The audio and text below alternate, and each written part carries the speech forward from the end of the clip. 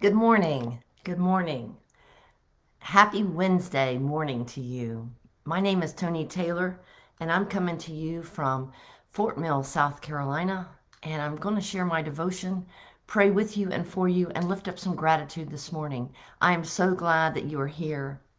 I had a strange error message when it first started. I had to restart, so I apologize for a little bit of a delay. I'm going to be reading some this morning from the Book of Common Prayer, a liturgy for ordinary radicals. And today is May the 11th. O Lord, let my soul rise up to meet you as the day rises to meet the sun. Glory to the Father, and to the Son, and to the Holy Spirit, as it was in the beginning, is now, and will be forever. Amen. Amen. Exalt yourself above the heavens, God, and your glory over all the earth. Exalt yourselves above the heavens, God, and your glory over all the earth. Good morning, Rhonda. So glad to see you this morning and praying for you. Good morning, Alan and Jean Wilkie. So glad to see you and praying for you. Morning, Sarah. So glad to see you and praying for you. What a glorious day it is here today in Fort Mill. The weather's been nice and a little bit cooler, but really nice. The Old Testament today, first let me read the psalm. If you have prayer requests or prayer concerns, and I want us to continue to pray for Kimberly Clay, and Clara has a prayer request this morning for Molly, so don't want to forget that. Let me read the psalm. Exalt yourself above the heavens, O God, and your glory over all the earth. My heart is firmly fixed, O God, my heart is fixed. I will sing and make melody. Wake up, my spirit. Awake, lute and harp. I myself will awaken the dawn. I will confess you among the peoples, O Lord. I will sing praise to you among the nations. For your loving kindness is greater than the heavens, and your faithfulness reaches to the clouds. Exalt yourself above the heavens, God, and your glory over all the earth. Good morning, Loney. So good to see you this morning and praying for you.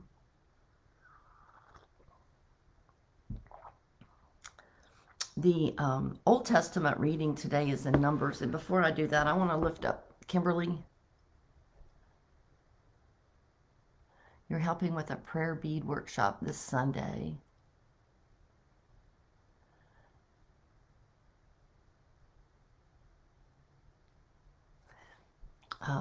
Lord, in your mercy, we lift up the family of David Dalton, Lord. We lift him up, his family up, Lord, to you. Be with his family and comfort them, Lord. Let them feel your love. Let them feel your support and encouragement during this time. In your mercy, Lord, hear our prayers. Lord, lifting up Rhonda Gillum today, lifting her up in her prayer bead ministry, that she feel your presence, Lord, and she feels your Holy Spirit within her as she shares this wonderful ministry with others. Lord, in your mercy, hear our prayers. Lord, we lift up Kimberly Clay. We lift her up today with colon cancer, Lord, and surgery yesterday. Lord, in your mercy, hear our prayers for Kimberly. In your mercy, Lord, hear our prayers.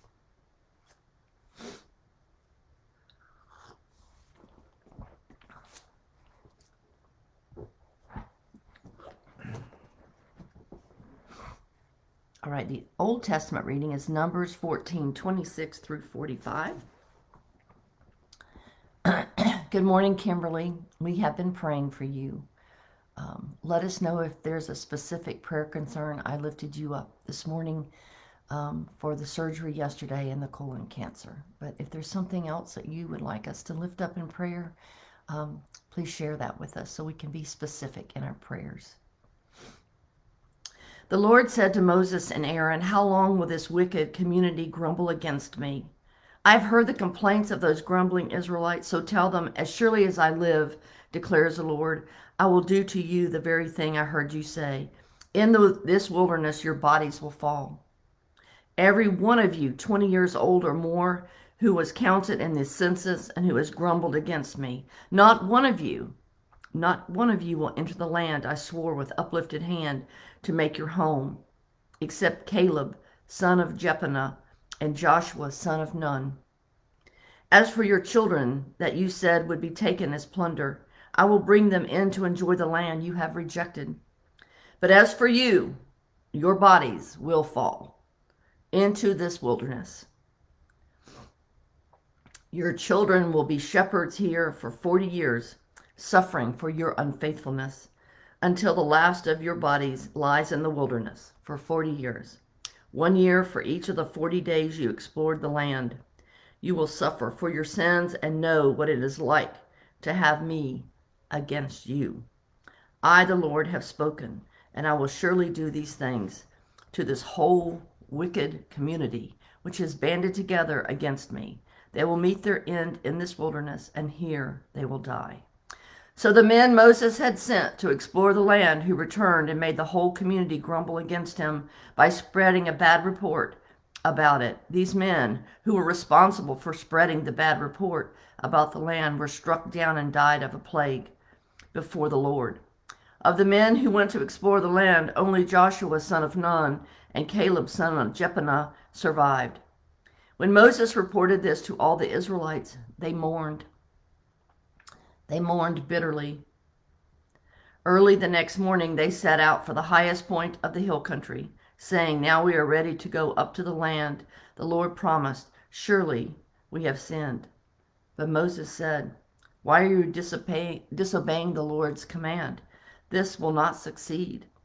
Do not go up, because the Lord is not with you. You will be defeated by your enemies. As for the Amalekites and Canaanites, they will face you there, because you have turned away from the Lord. He will not be with you, and you will fall by the sword."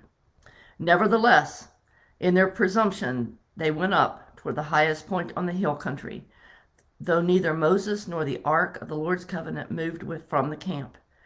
Then the Amalekites and the Canaanites who lived in the hill country came down and attacked them and beat them down all the way to Hormah. That's where we're going to stop today.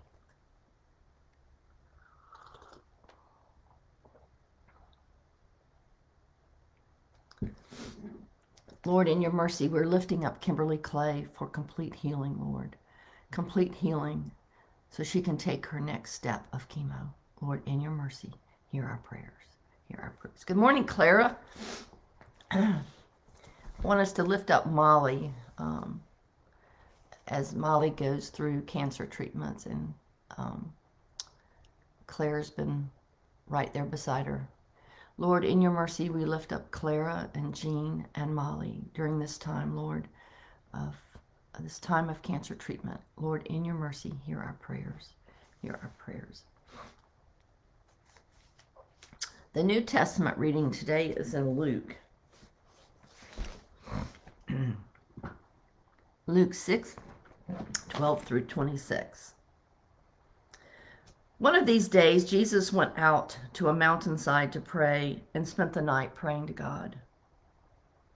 When morning came, he called his disciples to him and chose 12 of them, whom he also designated as apostles. Simon, whom he named Peter, his brother Andrew, James, John, Philip, Bartholomew, Matthew, Thomas, James, son of Alphaeus, and Simon, who was called the Zealot, Judas, son of James, and Judas Iscariot, who became a traitor. He went down with them and stood on a level place. A large crowd of his disciples was there, and a great number of people from all over Judea, from Jerusalem and from the coastal region around Tyre and Sidon, who had come to hear him and be healed of their diseases. These troubled by impure spirits were cured, and the people all tried to touch him, because power was coming from him and healing them all. Now, looking at his disciples, Jesus said to them, "Blessed are you who are poor, for yours is the kingdom of God. Blessed are you who hunger now, for you will be satisfied. Blessed are you who weep now, for you will laugh. Blessed are you when people hate you, when they exclude you and insult you and reject your name as evil because of the Son of Man. Rejoice in that day and leap for joy, because great is your reward in heaven. For that is how the ancestors treated the prophets. But woe to you who are rich, for you have already received your comfort. Woe to you who are well fed now, for you will go hungry. Woe to you who laugh now, for you will mourn and weep. Woe to you when everyone speaks well of you, for that is how their ancestors treated the false prophets. And that ends our reading in the New Testament today.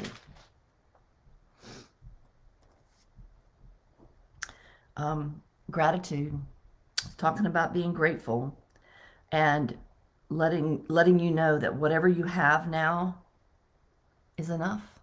It's enough. And Jesus' healing power spread, and he was flocked with people. And in many ways, it may have hindered him from doing the teaching and the preaching the word. He was so overwhelmed by people. We are overwhelmed by people. Many times we are overwhelmed. They may not be asking for us to heal, but they're taking our time and our energy, and in good ways. We just have to always try to keep a balance of listening and supporting others and still learning and feeding ourselves.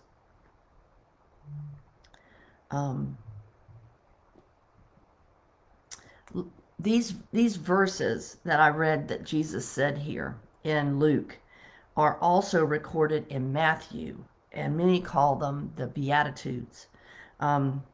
And the Beatitudes mean the blessing, the blessing. And so if that sounded familiar in Luke, it's because it was also written in Matthew 5 through 7, the Sermon on the Mount. And the hunger here, some of these words, I wonder if they're metaphors for blessed are you who are poor, for yours is the kingdom of God. And I don't think that means just poor, like money-wise. And who are hungry, those who want the Spirit, who want to grow in their relationship with Christ. But this connection with the Old Testament, the people had gone against God. And now the Lord was telling them that they were going to wander a year for the 40 days they wandered. So 40 years, and that none of them would go to the land of milk and honey. Their children would. The children they thought that would be plunder in the wandering of the wilderness. And then they decided, well, we'll change our minds. We'll change our minds. We'll go up there now. We'll go up there now. We don't want to do the other thing. But God wasn't with them. The Lord was not with them. And so they were struck down. How many times do we fail ourselves with doubts, and we allow somebody else to persuade us with something that's not true? And then we have regret. We have regret after that. We must learn from that. We must learn from our regret when we do something that we later think, I wish I hadn't done that. From that regret, we can learn to be a better person. We can learn to do things right. And, it happens to us all. We all make mistakes. And we can beat ourselves up over it and just be unkind to ourselves. We can have a pity party. We can have just be grouchy and angry. Or we can say, all right, I made a mistake. I'm going to work hard not to do that one again. And I regret that I made that mistake. I see now that it's the wrong mistake. And I can now learn and go forward. And the mistake wasn't just where you're not learning anything. I can't remember the word I'm trying to say. But we all make mistakes, and that's how we learn, and that's how we grow. But it's the people who just, who make mistakes and blame it on others and don't accept it, what they're doing or what they did, and they never set with it, never settle with what they did.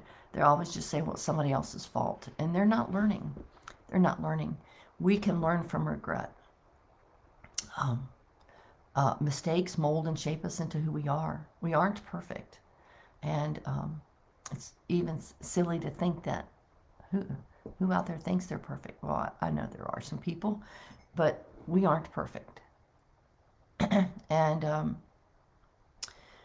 you know, this is a part of the challenge that we have if we trust.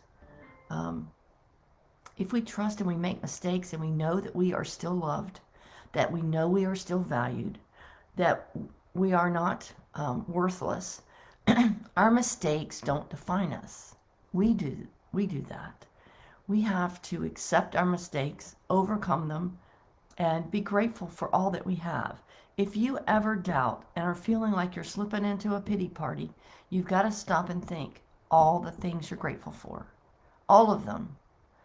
Little things, big things, things that many of them you don't deserve or earned. They're given to you. So be thankful for all that you have. And the Beatitudes is really about that blessing. Feel blessed for what you have. And you have enough. And you are enough. My mom always laughs at me and she says, Tony Lee, you are enough. You are enough. There was this lady at a festival, and I've kept this one. I've given most of her other cards out, but it was just great. It says, you are enough.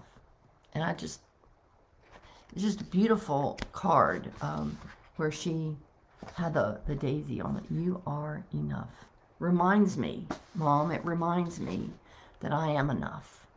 And I don't need 5 more classes or 3 more degrees or 2 more of anything, that God can use me just as I am. I am enough. I am enough. I am enough. You are enough. You are enough. And we can't solve all the problems of the world, but we can sure pray for them. We can pray for them. We can support each other and love each other and be kind to ourselves. Be kind to ourselves. So many of my clients are so unkind to themselves. They are like, just, you know, we're our worst critics in trying to help them stop the gremlins.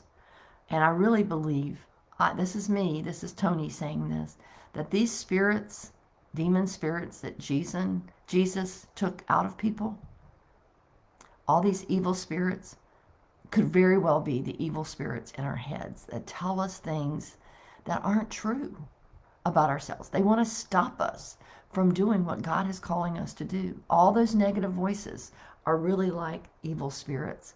And we need to ask Jesus. We need to ask Jesus to help get rid of those negative voices, cast out these demons, cast out these negative voices in our head so that we can do the things that God is calling us to do.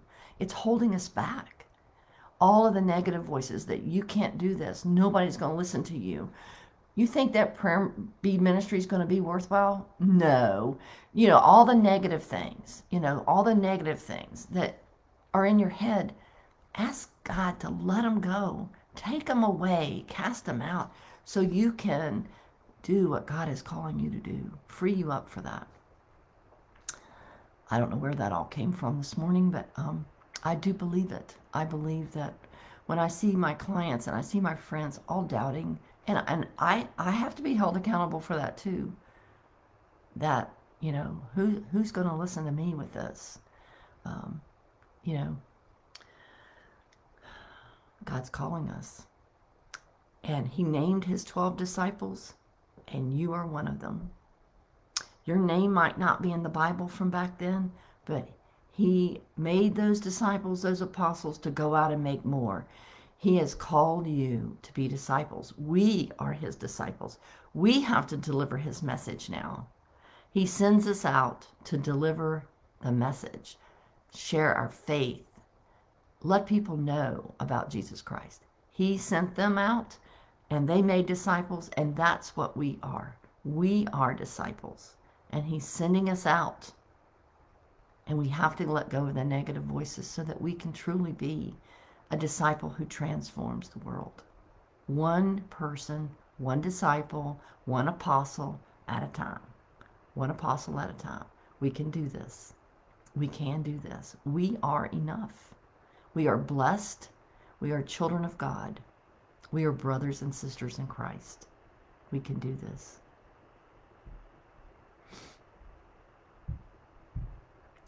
We cannot worry, Rhonda, about pleasing other people. That's not what we're called to do. We're called to rattle some people, probably. We are called to please God. And that negative voice in your head about what are people going to think, you got to let it go. Ask God to let that voice go in your head. It's not about what other people think. Not at all. And you know all of that. You're going to ask for help to let that negative voice go about what other people think. We are not to compare ourselves with others. We are here to serve. We are here to serve. And if you're serving God, it doesn't matter what other people think. Who cares? Who cares? You know, that's their issue and their problem, and pray for them. So if you want to do something about the negative voices, you need to pray for the people that you are thinking may judge you. Pray for them that they won't judge you. Pray for them that they will accept what you're offering. Pray for them. Use your prayer and your prayer beads to dismantle the judgment that you are assuming may come from other people. Use your prayer beads. Use your prayer beads. Use those prayer beads. I work with mine all day. Use those prayer beads. Let them help you to get rid of the negative voices in your head. Let them help you have confidence to step out of the boat. Let them help you know and remind you that God is with you and your brothers and sisters in Christ are with you. Use your prayer beads every day. Whenever you feel doubt, grab those beads up and know that the Holy Spirit is reminding you of who you are and that the Holy Spirit's sitting with you right there. And you don't have to worry about what other people think. You don't have to worry. Love you guys. We'll close this out with any other prayers. I'm sorry I got kind of long-winded this morning.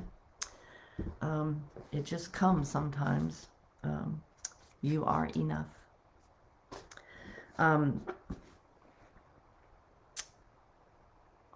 Francis de Sales, a 16th century bishop in France, wrote, "Love the poor and love poverty, for it is by such love that we become truly poor. As the scripture says, we become like the things we love. If you love the poor, you will share their poverty and be poor with them. If you love the poor, be often with them. Be glad to see them in your own home and to visit with them in theirs. Be glad to talk to them and pleased to have them near you in church, on the street, and elsewhere. Be poor in conversing with them and speak to them as their companions do. But be rich in assisting them by sharing some of your abundant goods."